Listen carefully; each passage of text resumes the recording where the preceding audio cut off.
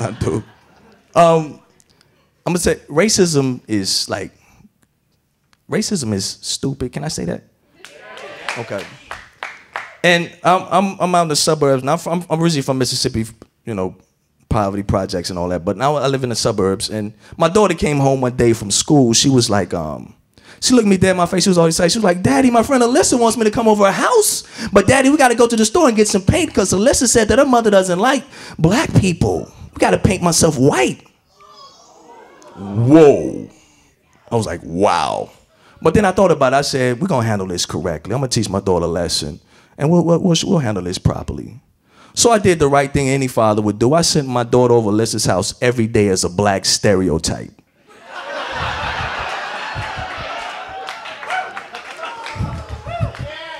First day I sent over there as a pre-slavery African. I sent over there butt naked with some tribal paint on and a spear. She all at the door ready to attack.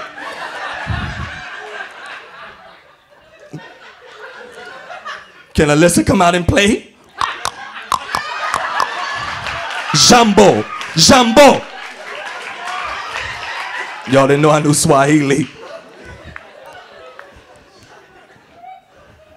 My daughter got arrested for indecent exposure that day.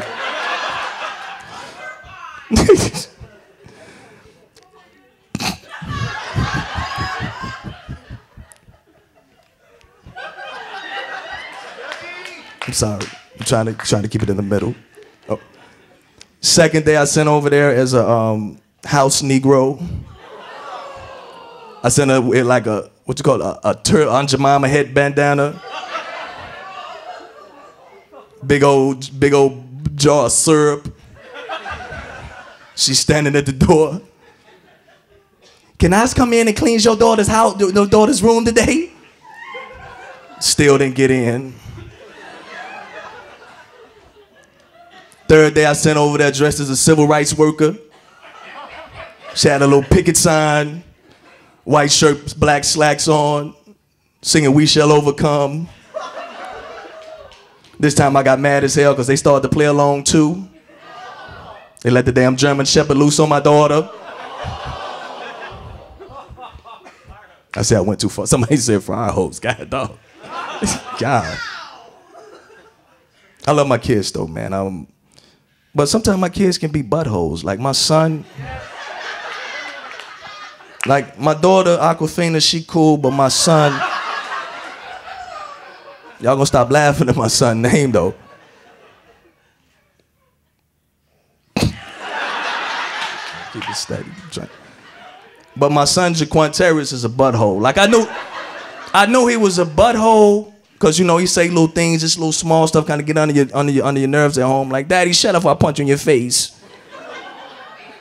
But then when I took him to daycare, I didn't know how bad it was till I took him to daycare. I took him to daycare in the morning and I knew something was wrong because as soon as he walked in, one of the kids was like, "Ooh, he's still mad, y'all." As soon as we walked in there, my son just started pacing like a prisoner, just walking, just.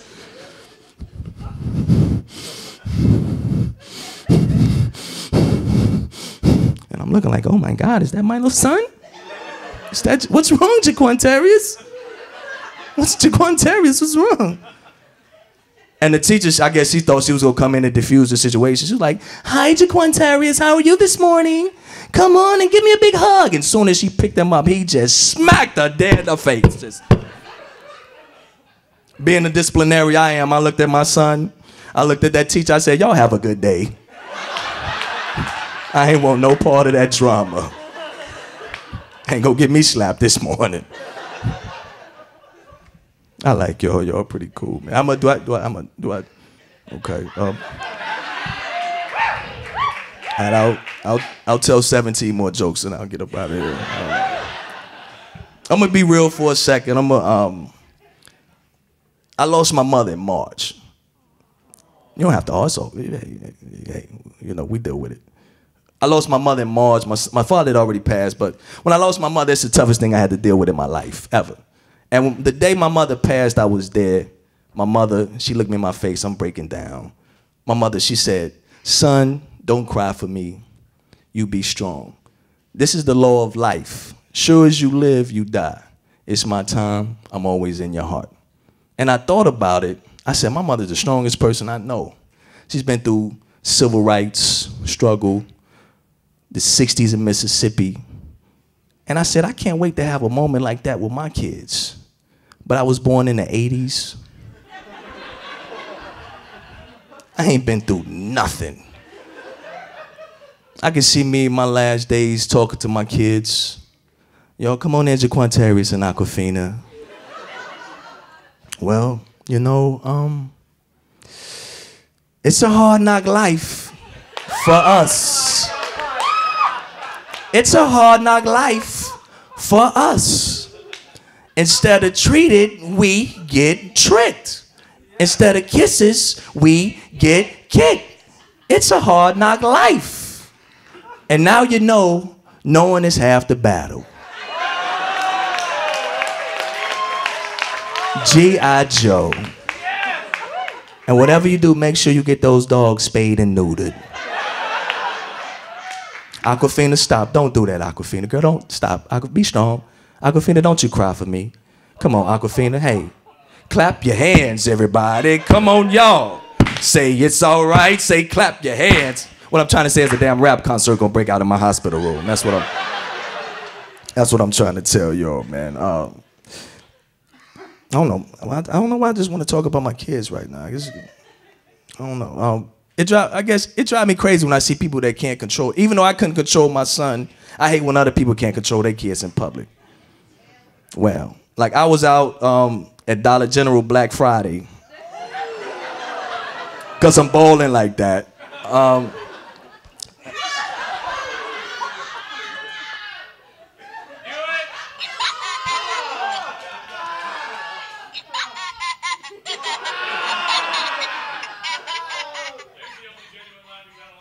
Oh, yeah. Okay. That was like the best heckle I've had all month. But I saw this dude. I love this little thing. He needs some pants on, though. But I saw this dude. His son was just acting a fool, throwing stuff everywhere. And the guy looked around at us. He was like, I'm sorry, little Timmy's out in public. He knows there's nothing we can do. I looked him dead in his face. I said, that's a damn lie. I got a move I use with my kids that's tried and true. I call it the cheerful choke. That's when you look your child dead in the face, smile to the crowd around you, and choke your child to death.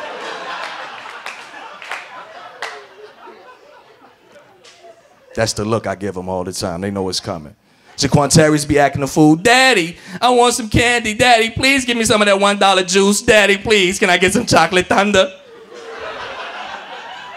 I look him in his face. I'm like, now, Jaquantarius, didn't I tell you we weren't gonna get no candy up in here today? Didn't I? I swear I brought you in this world. I'll take you out. Shut your mouth, boy. I swear if you don't be quiet, I will throw you in them damn oranges. Shut up now. Shut your mouth or I will kill you and throw you in the trunk. Be quiet. How you doing, officer? No, he's not asleep. He's just a little tired right now. I'm gonna take him home right now. But make sure when you use the cheerful choke, you choke him from the back of the neck, not the front, because you're going straight to jail if you choke your child in the front. Yo, you guys, I'm about to get out of here, but y'all keep supporting Open Stage and the beautiful thing y'all got going here. My name's Byron Stamps. Y'all have a great night.